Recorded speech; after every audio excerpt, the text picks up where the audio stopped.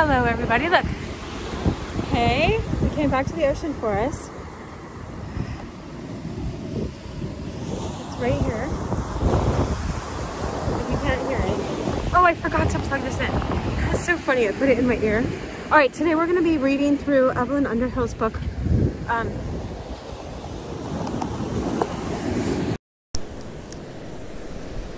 Mysticism, studying the nature and development of spiritual consciousness. Alright, and so I'll show you the ocean while we're right next to it, and then I'm going to move away from it a little bit. Just over here, so we'll be close. It's a different spot.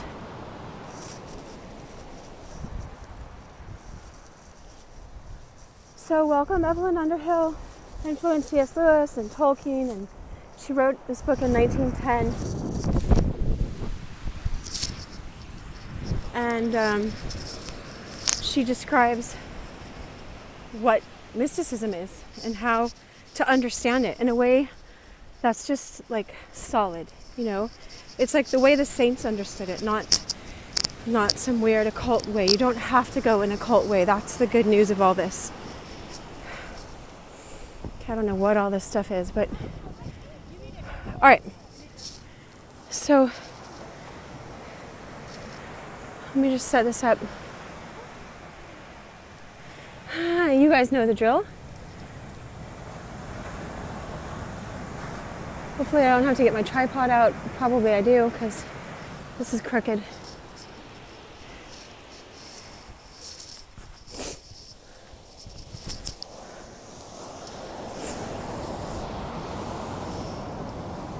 Okay, I hope you're doing well. I was going to say, welcome to this present moment. Whatever was going on earlier today, we have permission to let it go and just be here now and enter into this. Just, you know, give yourself to this place of understanding that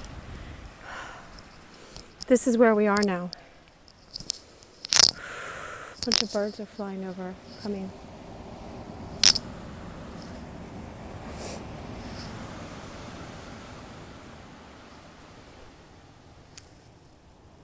Let's see if you'll get them. There they are. How's that for a show?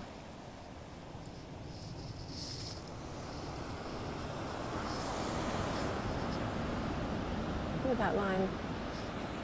All right. Let me open my bag. That's where the book is, and we'll begin. Now, I checked this in my car. That's quite a different sound from this, but just do our best.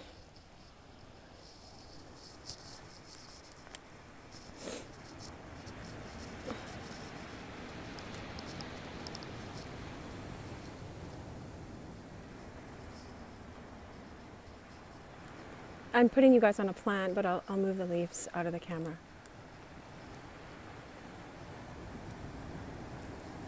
Here we go. Thank you, plant.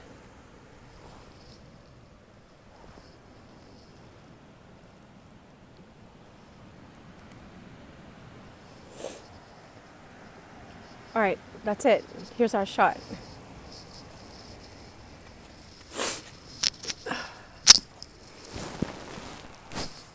Oh, if the sun comes out, though, I'll want to get the sunset.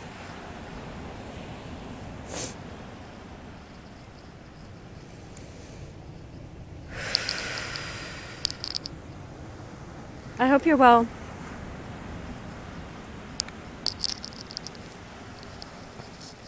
Feel free to take a moment to give this a thumbs up.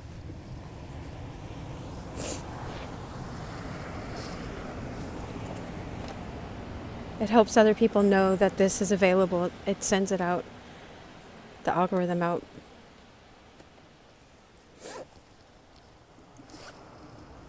If I could turn back time to the good old days. Right, here's the book. Okay, so we're starting on a new chapter. That's awesome. I forgot. We're on chapter 7, Introversion, part 2, Contemplation. And I let you take a screenshot of this. I mean, it's free copyright anyway right now because it's so old. If you'd like to see, and then I'll read it anyway, what the summary of this book is.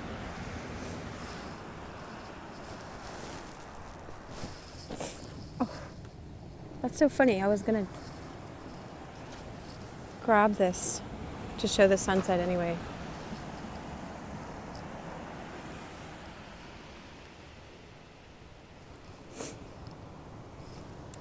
Okay, contemplation, a state of attainment. Its principal forms, difference between contemplation and ecstasy. Contemplation defined, its psychology, Delacroix. It is a brief act, St. Augustine. It is ineffable and noetic. The nous is noetic, but anyway. Contemplation includes a large group of states. Its two marks, totality and self-mergence. Dionysius the Areopagite. It is a unitive act. Rosie Brooks, Hilton. What do mystics tell us of the contemplative act? Two things, loving communion and divine ignorance. Both represent temperamental reaction. The mystic usually describes his own feeling state. Richard Rolle. Two forms of contemplation, transcendental and immanental. Contemplation of transcendence, the via negativa, the road, the way of negative, where you're seeing. She'll describe it. The divine dark, the desert of God, Tauler, Maeterlinck, vision of transcendence, Dante, Angela of Foligno, contemplation of eminence, and experience of personality, divine love. These two forms, really one, both necessary. Rosie Brooks combines them. The process of contemplation, Dionysius, the cloud of unknowing, Boheme, divine ignorance, Angelo of Foligno again, loving contemplation, St. John of the Cross, Rolle, the orison of union, necessary to a description of the contemplative act. Deep horizon, St. Teresa. So that's, whenever she says St. Teresa, she was from 1910, so she's talking about St. Teresa of Avila from the 1400s. Now, I'll talk for a second because this already I'm a psychologist for the past 20 years, but tonight definitely, I feel like it was, letting Evelyn Underhill speak for the most part. But while I get my, I'm going to get this thing out. We were reading in the Gospels this passage, and the person that was teaching about it commented as a man, that, so when Jesus was 12, he went into the temple. I think it's in the beginning of Luke. And it's like his parents were looking for him, of course, for 3 days, just like the 3 days when we didn't understand, we as like his disciples in the time, why he had to die, where he was during the crucifixion. But anyway, he just says, didn't you know I had to be about my Father's business? And the other translation of that is, didn't you know? This is so cool. I was contemplating on this. It's like, didn't you know I had to be about my Father's house. I had to be of my Father's house. Because if you count the time in the womb, then it says he was 12, but then Jewish people of that age, I heard, my dad used to tell me this, count the time in the womb. And so he would have been 13, so it's like bat mitzvah time. So it would have been, as an adult, he had to be about his Father's business. But then he went with them and grew in favor and stature and, wisdom and all that. But,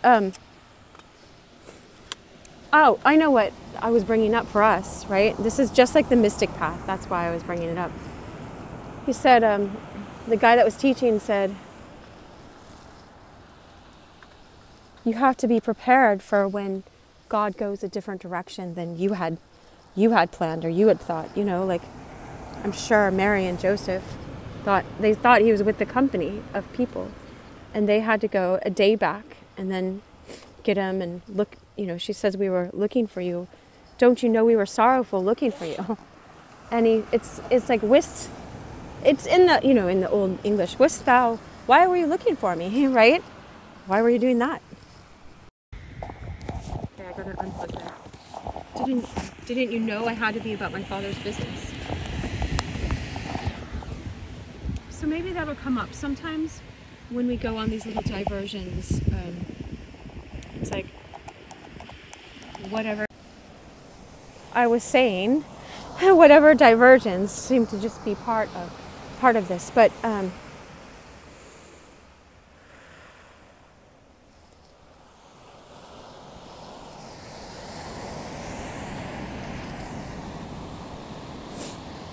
I pushed a button and it went off. So, all right, now we're gonna really start. And there's the sunset right there. The clouds are just out. So we must now consider, under the general name of contemplation, all those more advanced states of introversion in which the mystic attains somewhat the results and rewards of the discipline of recollection and quiet. If this course of spiritual athletics has done its work, he has now brought to the surface, trained and made efficient for life, a form of consciousness.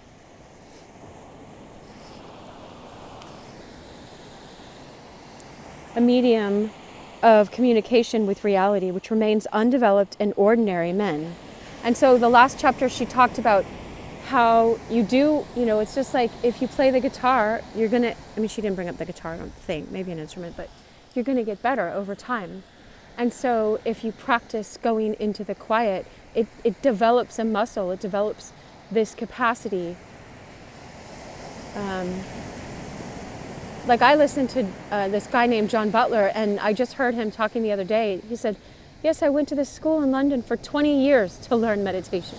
20 years. And he's been doing it for 60 now because he's 80, And so it's like,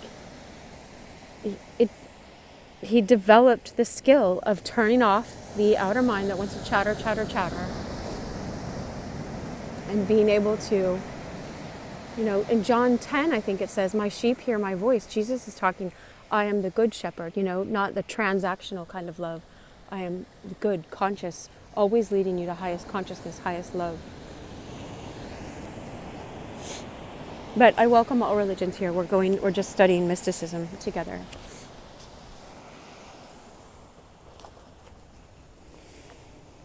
All right.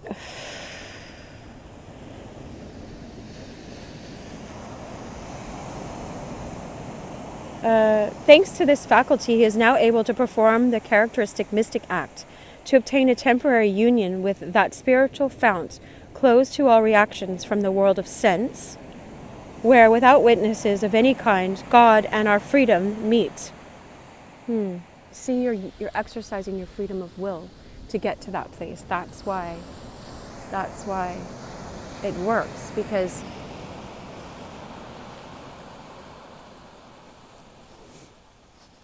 I was reading this one mystic, and he was saying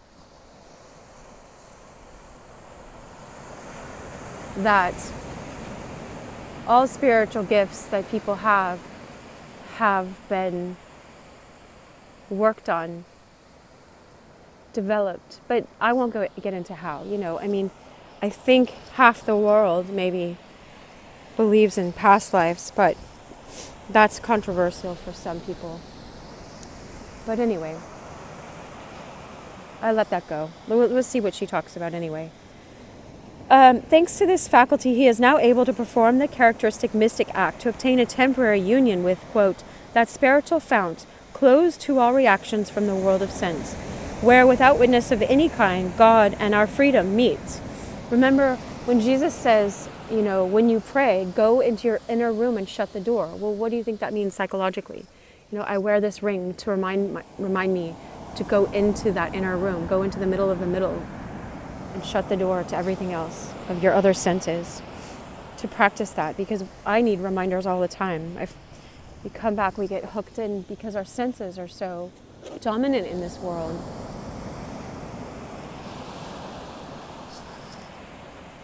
In the degrees of recollection, the self trained itself in spiritual attention, and at the same time lifted itself to a new level of perception, where by means of the symbol which formed the gathering point of its powers, it received a new inflow of life. In the degrees of quiet, with a capital Q, it passed on to a state characterized by a tense stillness, in which some people call it an alert stillness. I just got back from a week-long training of how to become a teacher of presence by JRR Tolkien. 6 days with him. Believe me, I didn't want to leave because you're just practicing presence on purpose all day, every day. And I was like that one time. If you followed these videos, I was like, no, I never want to go back to egotism and to being hooked in and all that. It's like that one saint that was like, no more sin, God, no more. Let me just be in union with you. I came here once to this beach and I sang that song, Greece is the word that you heard, it's got groove, it's got meaning. I think I sang it down here. But Greece was like this holy anointing oil, and so that whole song came to me a different way. But anyway, that's just a side thing. There was some lyric that just came to me, but then it left. I don't think it was from that song, but it was like that. Anyway, okay, so lifted itself up to a new level of perception where by means of the symbol which formed the gathering point of all its powers, it received a new inflow of life. In the degrees of quiet, it passed on to a state characterized by a tense stillness, alert awareness, alert stillness, right? In which it rested in that reality, capital R, at which as yet it dared not look. Now in contemplation, it is to transcend alike the stages of symbol and of silence, and energize enthusiastically, she has that quoted, on those high levels which are dark to the intellect but radiant to the heart. We must expect this contemplative activity to show itself in many different ways and take many different names, since its type will be largely governed by individual temperament. It appears under the forms which ascetic writers call, quote, ordinary and extraordinary, infused or passive, contemplation, as that orison of union which we have already discussed. Sometimes, too, it shows itself under those abnormal psychological conditions in which the intense concentration of the self upon its overpowering transcendental perceptions results in the narrowing of the field of consciousness to a point at which all knowledge of the external world is lost. All the messages of the senses are utterly ignored. You know, like you read in the East of people that just sit in the rain and the weather for I don't know how long, months. They just sit there and they're in almost like a catatonic state. Wasn't the Buddha like that? I can't remember offhand right now. If I could zoom in right there, there's like sun rays. You can see them going through the clouds. Maybe we'll see the sun peek through before it sets. I'm not blocking it. Let's see.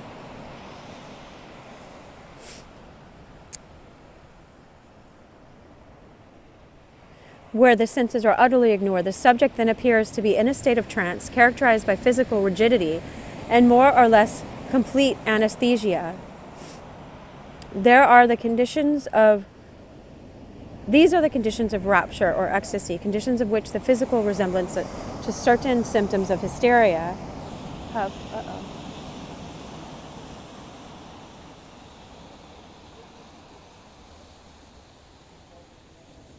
That looks like someone I know, but I'm not gonna. It's not. Don't worry. It's important. Okay, so I don't know if there's anything for me to say. I just have to pull my shirt down because otherwise I might look like a plumber when people are walking by. Not very many people right now. I know, TMI. Okay, I'm a doctor. I'm squatting up on this rock, so I have to bend my knees all weird because I don't have a chair. All right. I like it. I think John the Baptist lived in like a cave, you know, just like these rocks. That's what the extra biblical stuff says, down by the Jordan, you know. Anyway.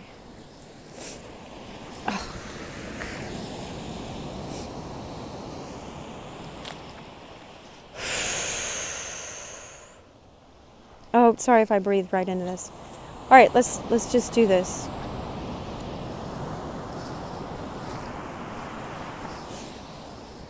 One more moment. There.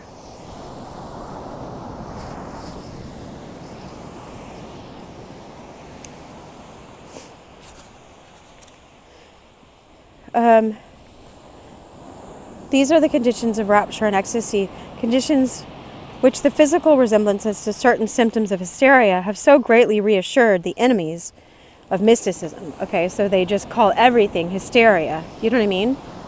It's like if someone worked for 10 years to learn how to meditate and they go into a kind of catatonic state, you know, they're completely lucid and intelligent afterwards, doesn't mean they were in hysteria, you know? Anyway, rapture and ecstasy differ from contemplation proper in being wholly involuntary states. Rapture, says Saint Teresa of Avila, you know, who frequently experienced it, is absolutely irresistible. We cannot hinder it. Whereas the horizon of union, which is one of the forms in which pure contemplation appears at its highest point of development, is still controlled to a large extent by the will of the subject, and may be hindered, although that resistance be painful and violent. That's from the life of Saint Teresa of Avila. Vita. There is thus a sharp natural division, a division both physical and psychical, established between the contemplative and the ecstatic states, and we shall do well to avail ourselves of it in our examination of their character. First, then, as to contemplation proper, what is it? It is a supreme manifestation of that indivisible, quote, power of knowing, end quote, which lies at the root of all our artistic and spiritual satisfactions. Wow.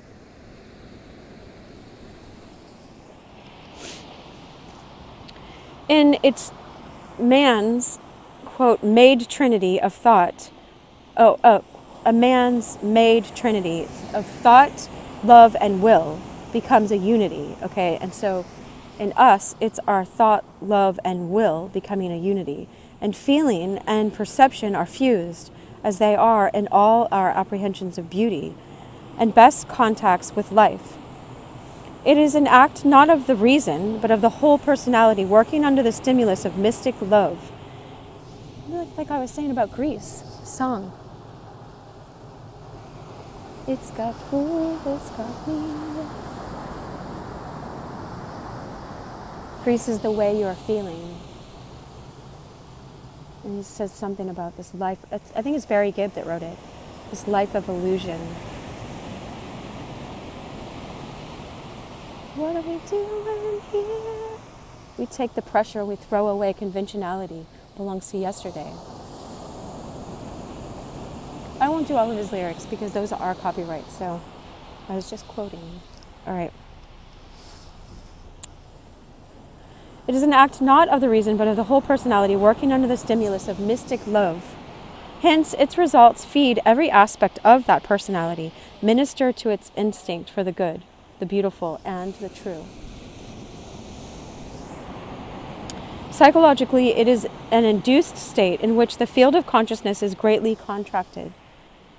The whole of the self, its cognitive powers being sharply focused, concentrated upon one thing, we pour ourselves out, or as it sometimes seems to us, we pour ourselves in, towards this overpowering interest, seem to ourselves to reach it and be merged with it.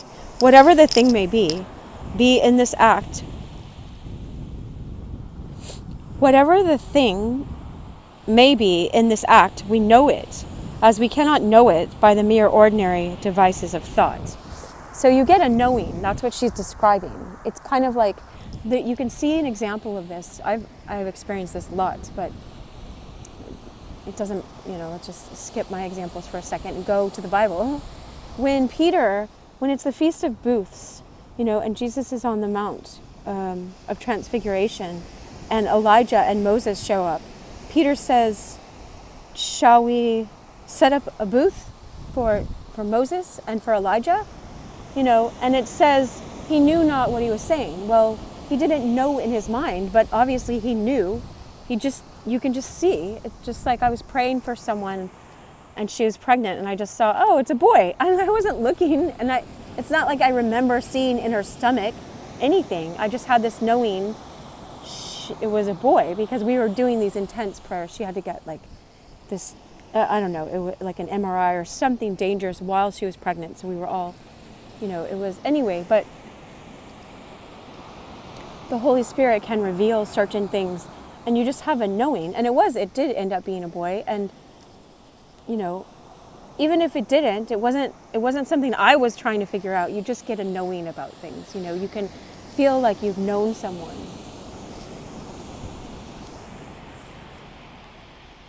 The lifeguard's just driving past. Or the sheriff. All right, so whatever the thing may be in this act, we knew it, as we cannot know it by the mere ordinary devices of thought.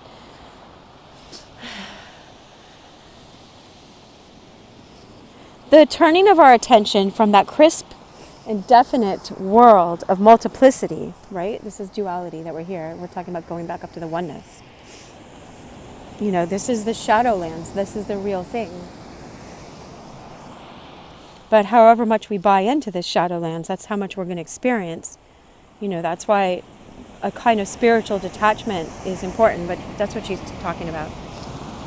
Wow, the water's coming up.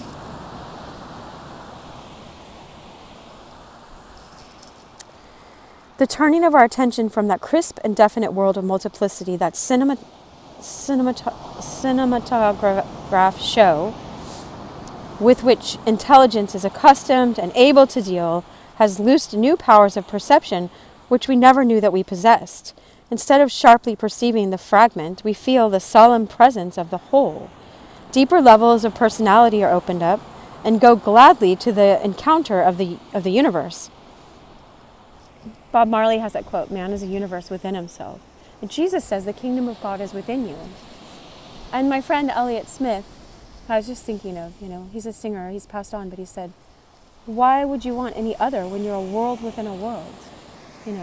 Can't make a sound. His song's called Can't Make a Sound, because you enter into this silent place. Nobody knows what he's doing, still in the stillness, hanging like Christ on the cross, hanging around.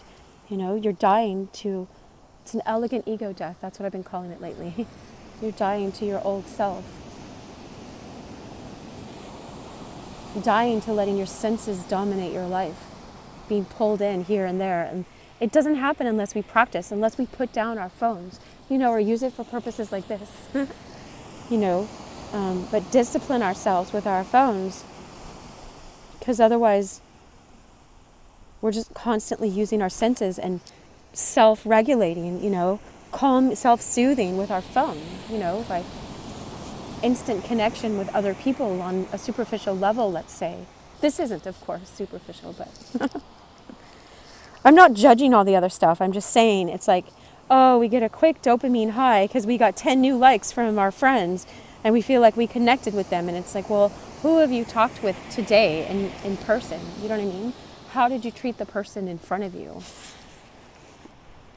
Anyway, when we practice those little ways each day, I was just listening to Eckhart Tolle, The Power of Now, on the way here, and he was saying the quality of your consciousness right now in this moment is what determines your future. It's the quality of your conscious in this now moment.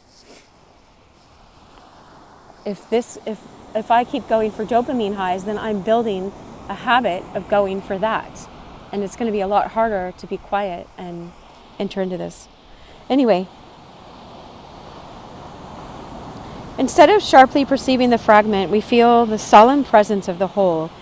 Deeper levels of personality are opened up and go gladly to the encounter of the universe. That universe, or some reality hid between it and ourselves, responds to the true, lovely will of our hearts. Our ingoing concentration is balanced by a great outgoing sense of expansion, of new worlds made ours, as we receive the inflow of its life. Delacroix has described with great subtlety the psychological character of pure contemplation. All right, let's hear it.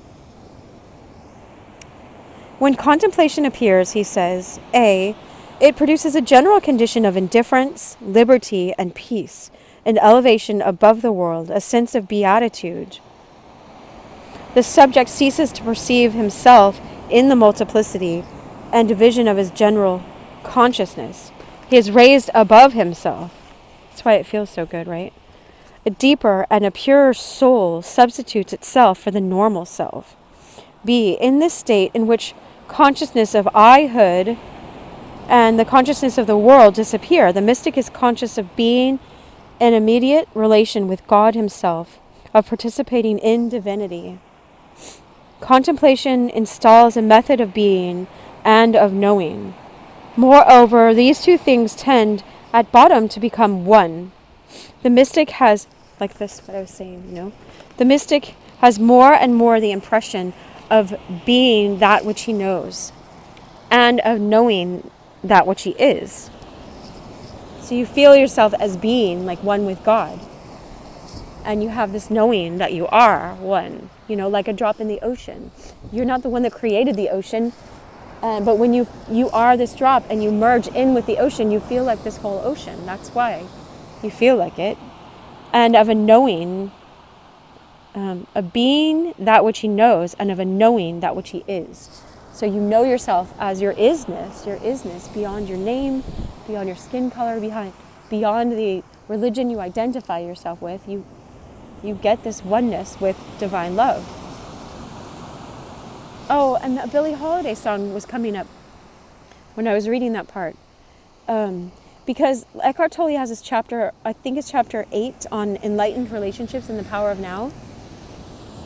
So worth listening to or reading that chapter, enlightened relationships, because he says when people first go into a relationship, this is part of the high that they feel. They think it's love, but it's not. It's off 90% of the time they say it's transactional, sadly, unless you get to an enlightened state, because they say only less than 10% of people are in that enlightened type of way of operating. But he says you lose your sense of self in the other, And so that song Billie Holiday sings, like, they all disappear from you. I only have eyes for you. I had a cold, so I haven't been singing much lately. But I only have eyes for you, dear. And just like all the people, they're walking by, but not a cloud in the sky, something. Everything disappears. She's describing what contemplation is like. Most of her songs are about this. I cover the waterfront. Even Patsy Cline's songs are a lot like this. I go a-walking after midnight. I have a whole playlist on my YouTube of torch songs about the one that got away, but they're all about divine union, if you can look at it that way. I used to have a playlist on home. Elliot and I made that playlist, like we were talking about it, because he liked Kierkegaard, and Kierkegaard talked about the one beatific type. Regina was her name, like Lady Queen, or Lady King, Queen. Anyway. Now, the object of the mystic's contemplation is always some aspect of the infinite life, of God, the one reality. Okay, and if you really, really, really want to know this, and then I'll keep letting her talk, is sit and contemplate for an hour a day, for 7 days, on just the first verse of Psalm 23. David wrote us, the Lord, and the word Lord is the I am, the eternal existing one, is my shepherd, which is also the word for best friend. Therefore I lack nothing. When you keep sitting in that place, the I am is the shepherd of my soul, the keeper, the protector, the one that's guiding me towards this union. the one that loves me, that nurtures me, the I am, the self-existing one, the eternal one, the I am that I am, the isness of God is my shepherd. When you let God be your shepherd, your will is going with that too, and your heart and your feelings and your mind. That's the trifecta right there. When you ask God, if you don't feel that now, ask God, help me see you as my shepherd. Give me the wisdom to know that you are. Help me shift my consciousness and my will to let go of letting all these other things. When we're letting everything else be our shepherd, we're just letting other things be idols. We're not detached in the proper way. But anyway, I'm not speaking like I have this perfect. I wish, but it's all right here in this moment. The I am is my shepherd and your shepherd. Anyway, it's a little extra homework if you want to look at it like that. Home inside of me. Anyway, hence the enhancement of vitality which artists or other unself-conscious observers may receive from their communion with scattered manifestations of goodness, truth, and beauty is in his case infinitely increased. His uniformly rapturous language is alone enough to prove this.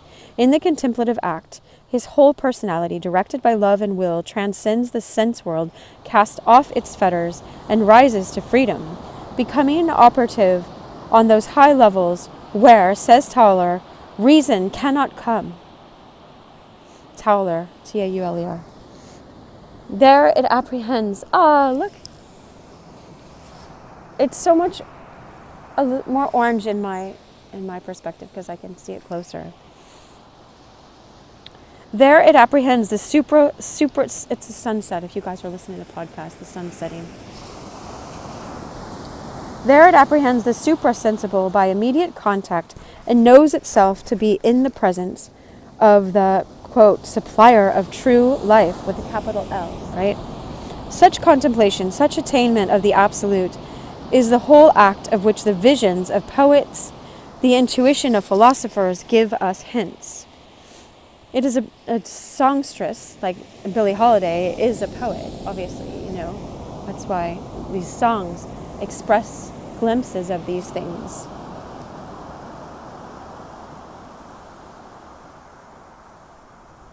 That's why my mom was out in town and would, what? Why would you teach a whole hour on the song, Take Me Home Tonight? I don't want to let you go till I see the light. Because it's about taking someone home, but it's like, take me home to this place. Blessed are the pure in heart, for they shall see God. We see God in everything. G.K. Chesterton told us that, though. He said every man in a brothel is looking for God. I don't recommend finding it there, but it's kind of you can be forgiving of people to understand that it's just like all of the if we go and get a double PhD at Harvard, we could be looking for our identity or our God self by proving our egotistic worth. What's the difference, Now, I think I'd rather get a double doctorate at Harvard, but still, it doesn't, Jesus could see through all of this stuff. That's why we don't judge people. Just let go of egotism wherever you are. Whether you're in a brothel or at Harvard is my recommendation, but it's your life. There it apprehends the suprasensible by immediate contact and knows itself to be in the presence of the supplier of true life. Such contemplation, such attainment of the absolute is the whole act of which the visions of poets, the intuition of philosophers give us hints. It is a brief act. The very greatest of the contemplatives have been unable to sustain the brilliance of this awful vision for more than a very little while, a flash, an instant, the space of an Ave Maria, they say. Oh, Ave Maria, Hail Mary, full of grace. She was in that state, so no wonder when you're singing that or praying it, you're joining in that state because she was in that. The Lord is with thee. Blessed art thou among women, and blessed is the fruit of thy womb. Jesus, Holy Mary, Mother of God, pray for us sinners. Us sinners just means those people missing the mark, out of the state of high consciousness. That's what sin is, to miss the mark. What Eckhart Tolle says the Greek is like to miss the whole point of your life, because you're locked into egotism. But anyway,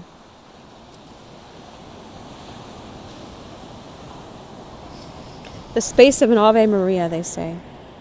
My mind, says St. Augustine in his account of his first purely contemplative glimpse of the one reality, withdrew its thoughts from experience, extracting itself from the contradictory throng of sensuous images, that it might find out what that light was wherein it was bathed, in ellipsis. And thus, with the flash of one hurried glance, it attained to the vision of that which is.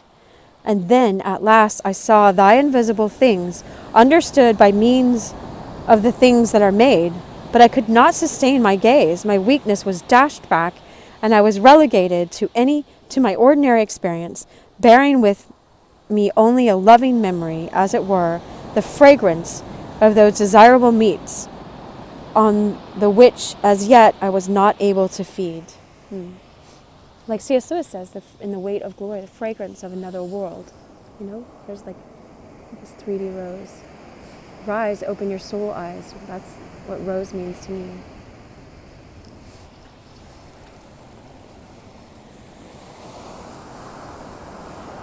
I don't want to let you go till we see the light,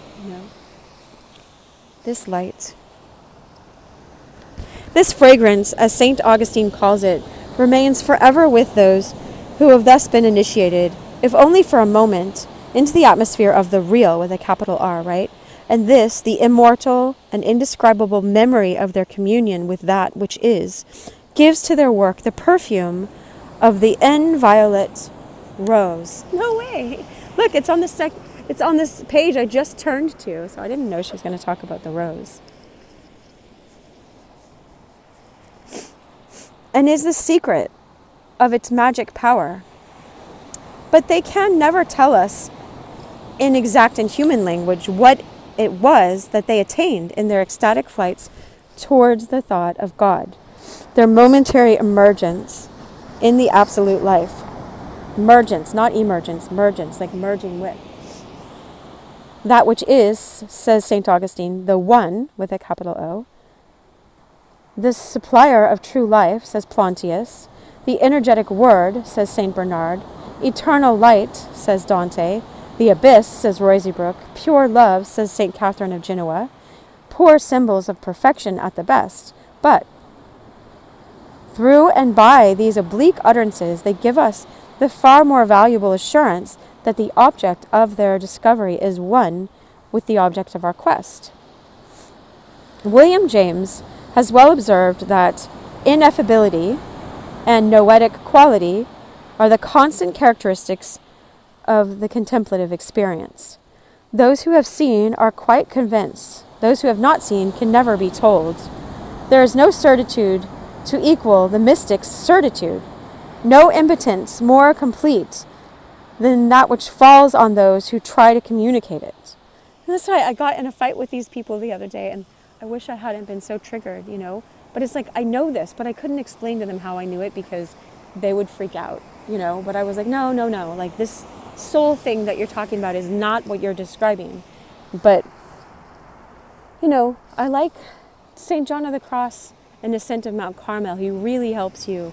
He keeps you humble because it's like even that just could have been, you have to use discernment. He says, don't hold tightly even to your visions because they could just be planted there or whatever. So, it could have made me more humble in my interaction, or more measured, I say.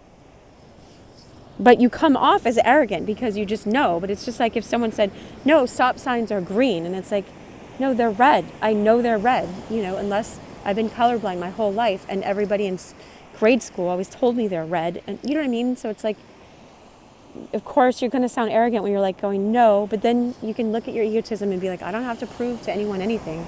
I don't have to prove a point. I can be detached from, they can have a different opinion than me. We just agree to disagree. Anyway, those who have seen are quite convinced, and those who have not seen can never be told. There is no certitude to equal the mystic certitude, no impotence more complete than that which falls on those who try to communicate it. See, it's like we feel impotent to communicate it. Of these most excellent divine workings in the soul, here's a quote, of these most excellent and divine workings in the soul, whereby God doth manifest himself, says Angela of Foligno, quote, man can in no wise speak or even stammer. Over and over again, however, he has tried to speak, and the greater part, that was the end of the quote, of mystical literature is concerned with these attempts. Under a variety of images, by a deliberate exploitation of the musical and suggestive qualities of words, often too by the help of disparate, not equal, paradoxes, those unfailing stimulants of men's intuitive power, he tries to tell others somewhat of that veritable country which eye hath not seen. His success, partial though it be, can only be accounted for upon the supposition that somewhere within us lurks a faculty which has known this country from its birth, which dwells in it and partakes of pure being, and can, under certain conditions, be stung to consciousness. Okay. So here's a verse. There's always going to be a verse. If you're getting a true knowing of something, there's always going to be a verse, not just pulling a verse out of nowhere. But I was directed, for reasons of a meeting that I have tomorrow, to do my best to contemplate and memorize Psalm 22. And so it starts, why hast thou forsaken me? Jesus is quoting Psalm 22 on the cross, and it says, why do you not hear me? And then a couple verses later it says, but even that, I know you are hearing me. It's like God didn't not hear Jesus. Do you know what I mean? So he didn't abandon him either, but I don't need to go into that. But there's a verse that says, in that psalm, in Psalm 22, in the middle of it or so, it says, I have known you since I was in my mom's stomach, my mother's stomach. It's so cool.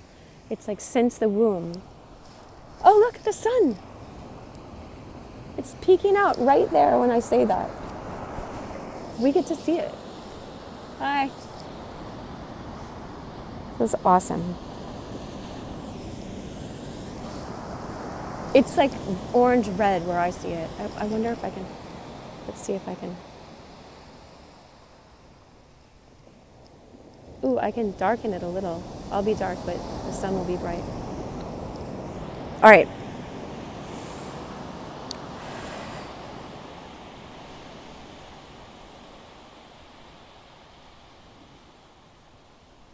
So he just said over and over again, however he has tried to speak, under a variety of images by a deliberate exploitation of the musical and suggestive qualities of words, often, too, by the help of disparate paradoxes, those unfailing stimulants of man's intuitive power, he tries to tell others somewhat of that veritable country which eye hath not seen.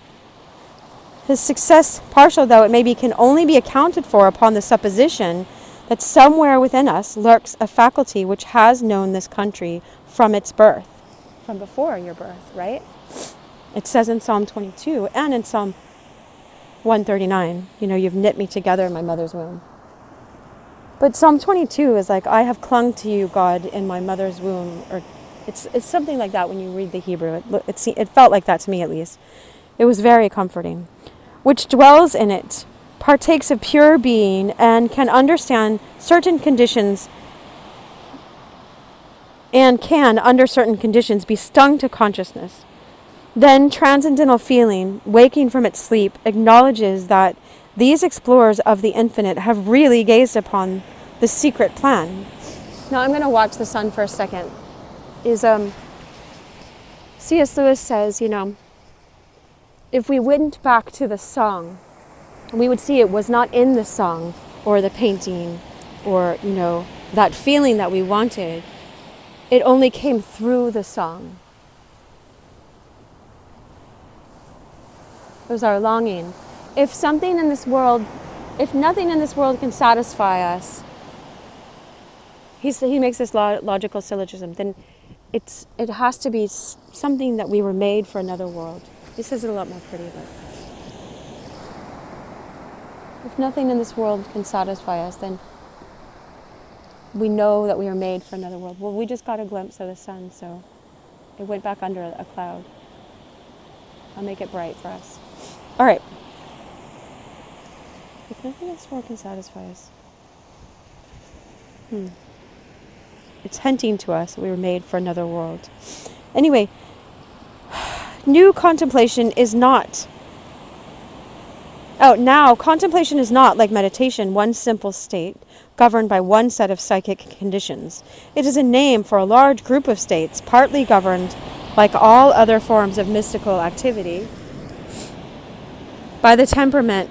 Sorry, I had a cold recently and I was crying this morning. I can't say what because it's someone else's private information, but it was temporarily quite sad.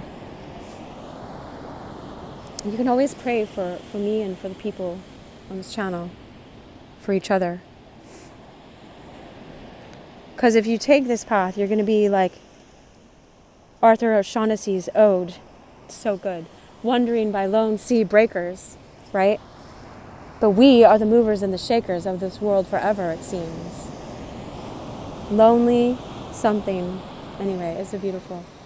We are the music makers and we are the dreamers of dreams. It's worth praying for people around here, for sure. I mean, we can pray for the whole world, but anyway, by the temperament of the subject and accompanied by feeling states which vary from the extreme of quietude or peace in life knotted, you knotted, N-A-U-G-H-T-E-D, knotted everything else out, to the rapturous and active love in which thought into song is turned. Some kinds of contemplation are inextricably entwined with the phenomena of intellectual vision and inward voices. In others we find what seems to be a development of the quiet. She says, compare Baker, Holy Wisdom, Treatise 3, and Hilton's Scale of Perfection. He has a scale of it. Anyway, a state which the subject describes as a blank absorption, a darkness, or a contemplation in caligine? C-A-L-I-G-I-N-E. Caligine? I don't know what language that is. Sometimes the contemplative tells us that he passes through this darkness to the light. Sometimes it seems to him that he stays forever in the beneficent dark. In the beneficent dark. In some cases, the soul says that even in the depths of her absorption, she knows her own bliss. In others, she only becomes aware of it when contemplation is over and the surface intelligence resumes the reins. Just made a video where I was getting a vision of the horse. Instead of you driving the horse is driving you, and I have this wild horse. The graphics by me, not very complicated graphics, but I know it's a video where I'm vertical, and I know I say at the beginning I did this on a Saturday. I think it's how the only true way to get over the narcissist. It's that video. So if you want to watch that. So the surface intelligence resumes the reins. In this welter of personal experiences, it becomes necessary to adopt some basis of classification, some rule by which to distinguish true contemplation from other introversive states. Such a basis is not easy to find. I think, however, that there are two marks of the real condition, A, totality, and B, self-mergence, you're merging with. And these we may safely use in our attempt to determine its character. Whatever terms he may employ to describe it, and however faint or confused his perceptions may be, the mystic's experience in contemplation is the experience of the all, It is the absolute which he has attained, not as in meditation or vision, some partial symbol or aspect thereof.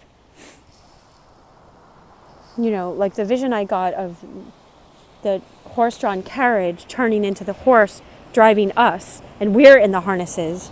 That's not a vision of being one with the all. That's our Lord. The Lord is my shepherd. Therefore, I lack nothing. There's nothing you lack. No thing, because you don't need anything.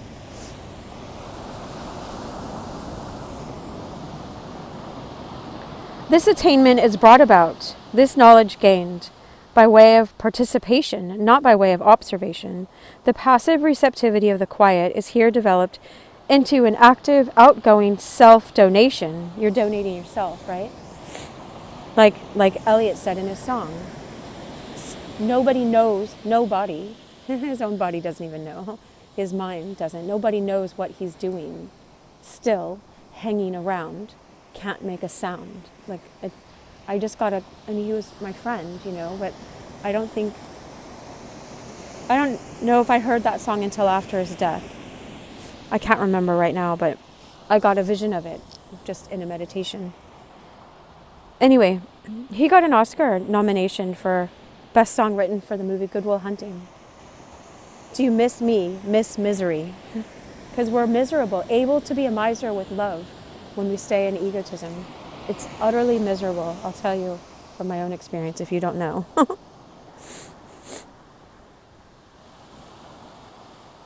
I mean, you can run from one pleasure to the next, but anyway, that doesn't take away this. Anyway, this attainment is brought about, this knowledge gained by way of participation, not by way of observation. The passive receptivity of the quiet, with a capital Q, is here developed into an active, outgoing self-donation. A, quote, give and take, a divine osmosis is set up between the finite and the infinite life. Not only does the absolute pour in on the self, but that self rushes out willingly to lose itself in it. That dreadful consciousness of a narrow and limiting I-hood, which dogs our search for freedom and full life, is done away. Thank you, Jesus. Please make it happen. For a moment, at least, the independent spiritual life is achieved. The contemplative is merged in it, like a bird in the air, like a fish in the sea, loses to find and dies to live. Like Jesus says, he who wants to find his life must lose it. And if you lose your life, you'll find it. He says, for my sake, for Christ's sake, for the sake of what Christ showed us. He showed us how to let go of our outer life. What is it? Jesus said, what is a profit a man if he gains the whole world that loses his soul? If you gain your soul and you lose the whole world, then that's it, right? We must, says Dionysius the Areopagite, contemplate things divine by our whole selves, standing out of our whole selves, becoming wholly of God, W-H-O-L-L-Y. This is the passive union of contemplation, a temporary condition in which the subject receives a double conviction of the ineffable happiness and ultimate reality. They said earlier a bliss state. I studied this teaching on the Aramaic of Jesus teaching the Beatitudes. And she mentioned the Beatitudes too. It says, blissful are those who hunger and thirst after righteousness, for they shall be filled. Blissful are those. The Aramaic, they said, is the state of bliss, of those, blessed are the meek, for they shall inherit the earth. All of the blessings, right? You can look at those and see how they teach you how to be in the state of oneness and bliss. He may try to translate this conviction into something said or something seen, but in the end he will be found to confess that he can tell nothing save by implication. The essential fact is that he was there, as the essential fact for the returning exile is neither landscape nor language, but the homely spirit of place. You were there, right? To see and have seen that vision, says Pontius, is one of his finest passages. Quote, is reason no longer, it is more than reason, before reason and after reason, as also is the vision which is seen. And perhaps we should not here speak of sight, for that which is seen, if we must needs speak of seer and seen as two and not one, It is not discerned by the seer nor perceived by him as a second thing. Therefore, this vision is hard to tell of. For how can a man describe as other than himself that which he discerned it? Seemed not other, but one with himself indeed. All right.